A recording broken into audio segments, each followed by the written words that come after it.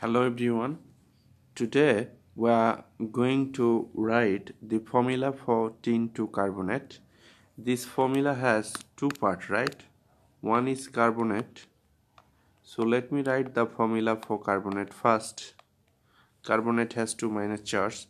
On the other hand, tin, the symbol for tin is Sn, and this 2 means the oxidation state of tin. So to write the formula for tin carbonate, let me write the two ions side by side. Here you see that uh, tin has 2 plus and carbonate has 2 minus. So this 2 plus will vanish this 2 minus, and you will get the formula for tin to carbonate. Thanks for viewing this video. Be well.